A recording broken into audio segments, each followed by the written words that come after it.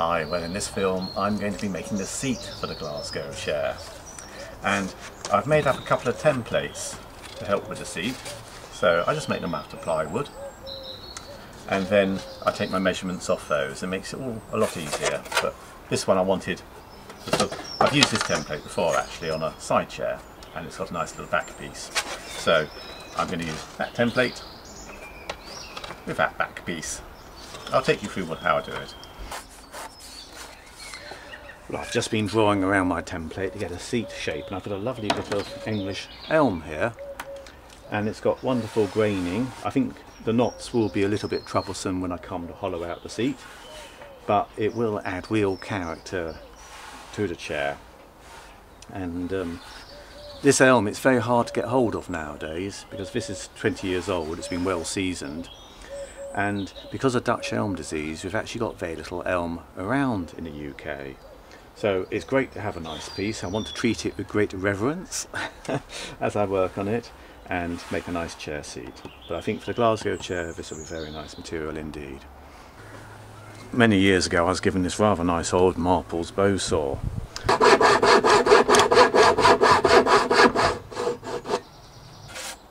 I've got the rough shape of the seat blank sawn out now, and I'm just going to give a little bit of smoothing on these sides just to define them a bit more.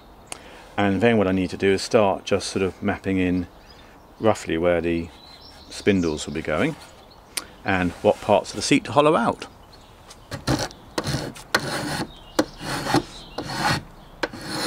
I'm just tidying up the edge a little bit at the moment, just really so I've got sort of defined line to work from. It just makes it easier all round. I'm using my nice big paddle spoke shave. Could use a draw knife for this. Spoke shave is a little bit more accurate. The grain on the elm goes all over the place. I mean, that's partly what makes it so strong. But, it's lovely wood. Smells really nice as you work with it as well. A sort of boundary really just for where the spindles are going to go.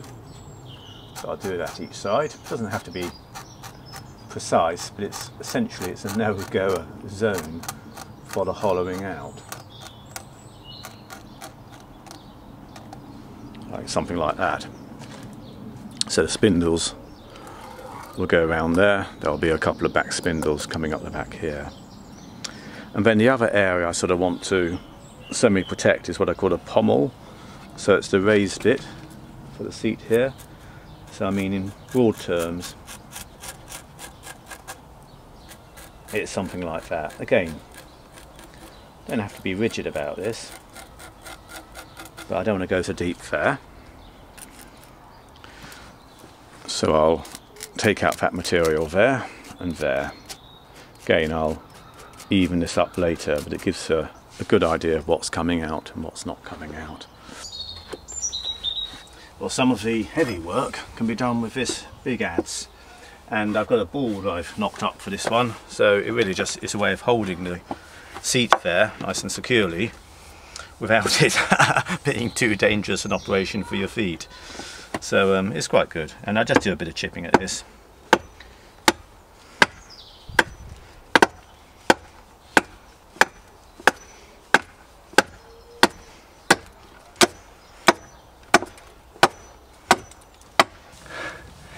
You realise how tough elm is when you start to attack it. Obviously in the olden days, when lots of these seats would have been adzed out, it would have been done while the wood was green.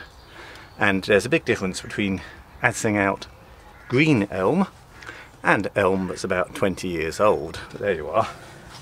20 years seasoned, I mean.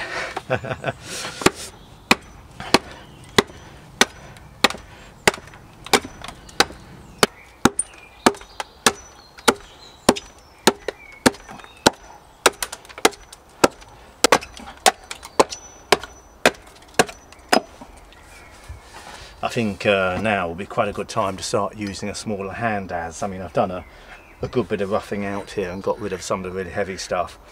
This wood is incredibly tough. Still, it's getting there.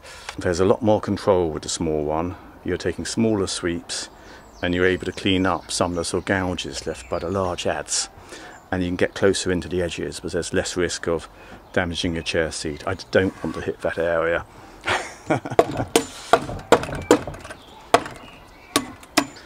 This is also an opportunity to have another little go with the adze I made in an earlier film. This is when I took a slate layers hammer and I converted it into an adze. So that's on the channel if you want to have a look at it, forging up this one.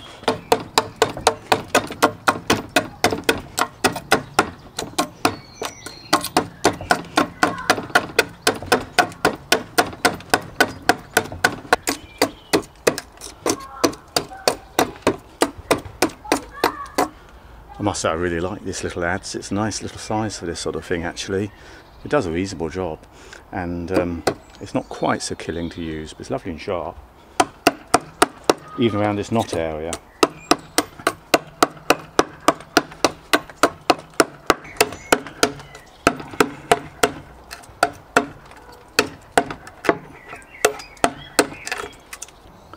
Next tool in my armoury is a scorp.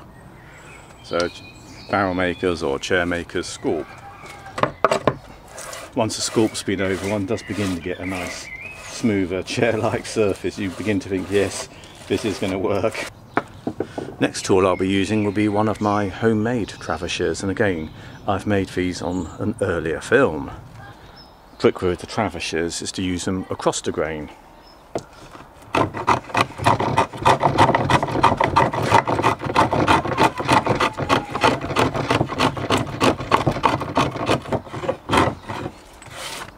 See, they give quite a quick win actually. You get quite a nice smoother surface quite quickly.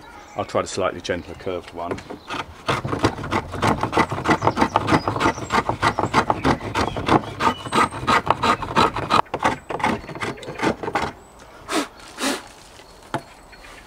It's getting there, it's becoming quite a nice smoother surface, still a fair bit to go.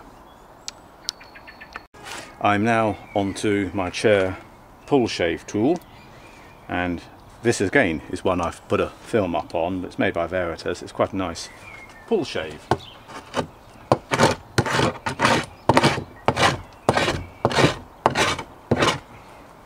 It's quite effective. It's again very nicely made. These Veritas tools are. And that's the pullshave. Well, to me the test of a nice seat is, does it feel good? So one way of doing that,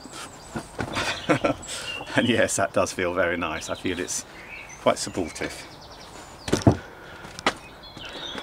So there you are.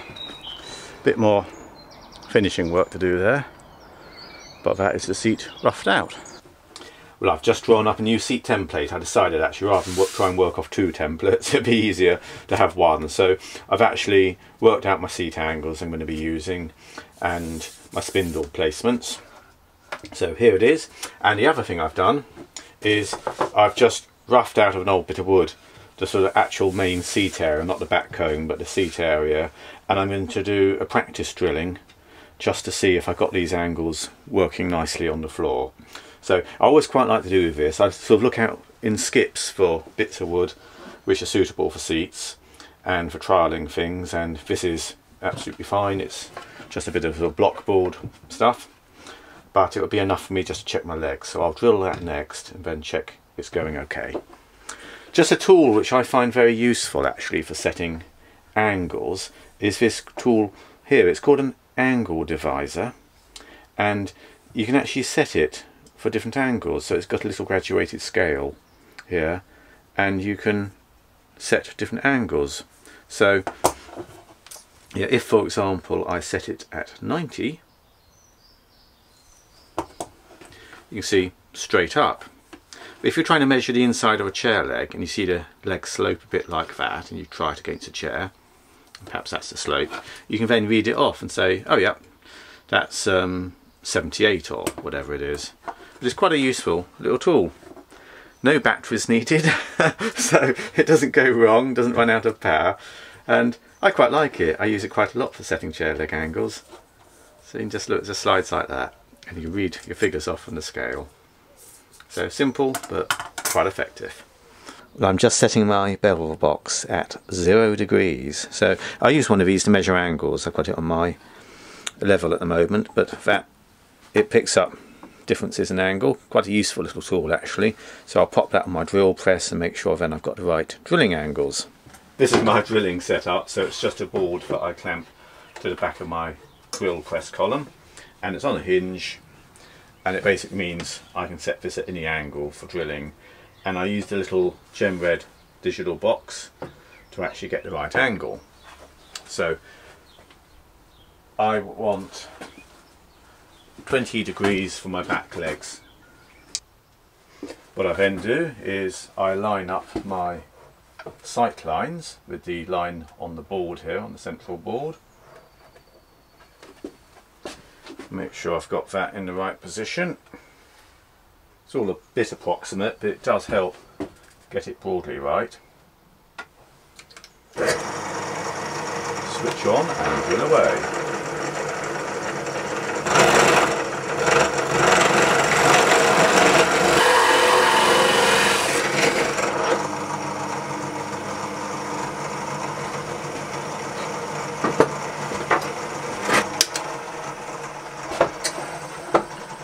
Right, that's the holes for my back legs, hopefully both at the same sort of angle.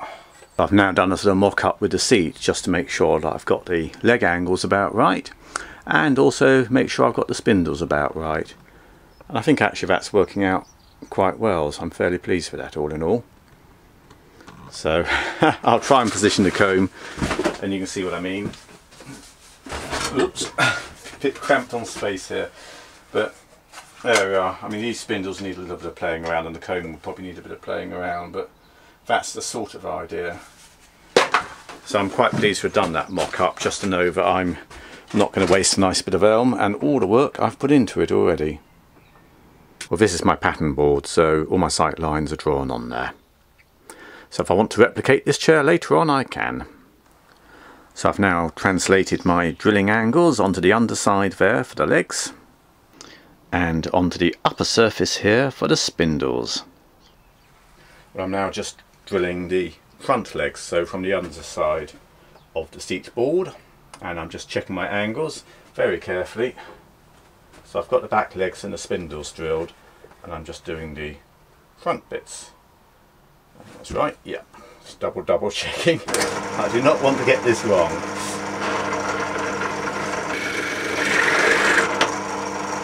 There we are.